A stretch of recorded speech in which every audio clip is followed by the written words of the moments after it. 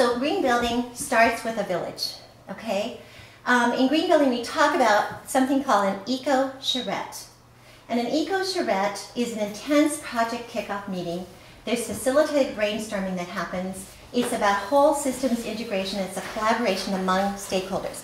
That means all the people who have anything to do with that house that's being built, from the people who are digging the foundation to the person who may be moving in someday, that somehow all of those people are represented at this eco-charrette.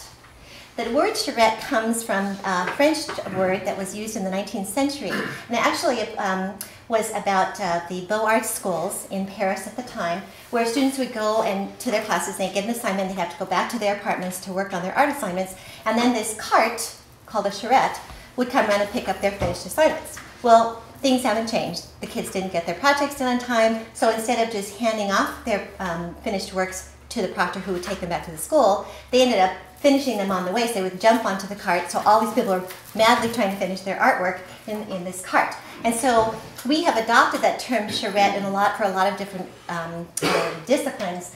In green building, we use it as an eco-charrette, so it's all the people who are gathered together, working fast and furiously to try to figure out how the best way to make this work.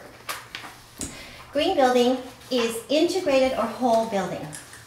Sustainable design is not just about features. I was really glad that I didn't hear an awful lot of what's a green building. It's sustainable cabinets, it's recycled countertops.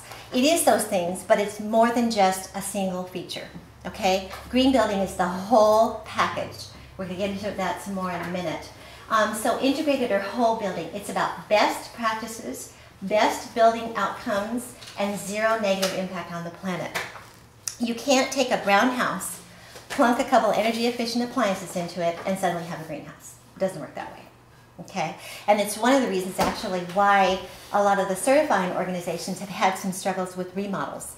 Because if you have a typical home that was built, say in 1990, that maybe it was Energy Star, maybe not, but now you've done some remodeling to it and you put some green features into the kitchen, say, does that make it a green remodel if just the kitchen is done? So the reality is, in order for it to be a greenhouse, you have to start from the bottom up because it's everything that goes into the house.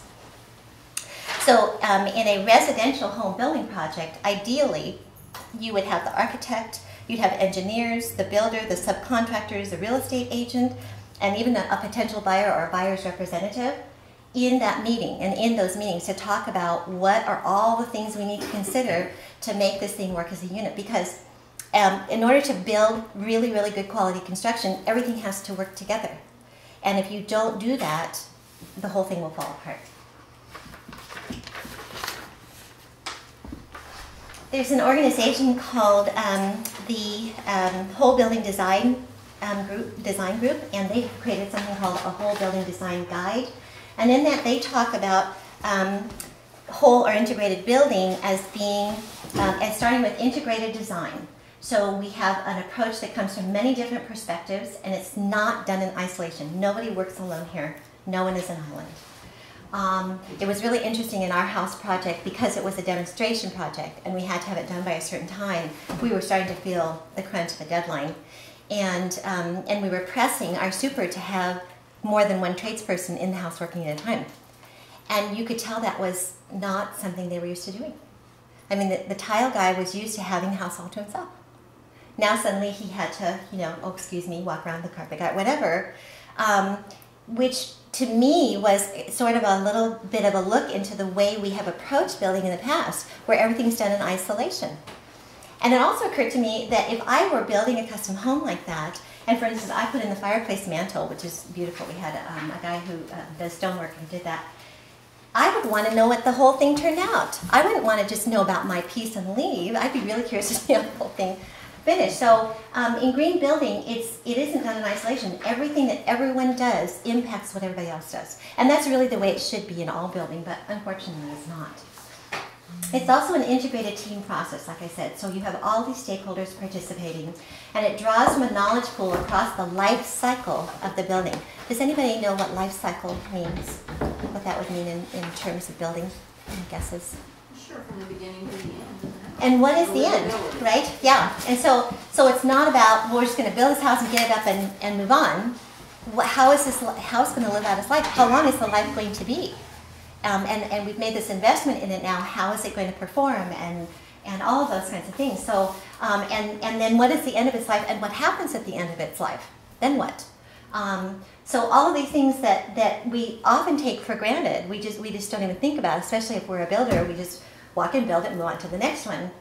In green building, it doesn't work that way. Linda is already thinking ahead to when these homes are 30 years old. That's why she's done things like putting in a 30-year roof. So we start to think more about the whole life cycle and not just what we see up front at the beginning. So in whole building design, they talk about things like it's sustainable, it's cost effective, and that means again across the life of the building, not just what it costs today, but what it's going to cost to operate that.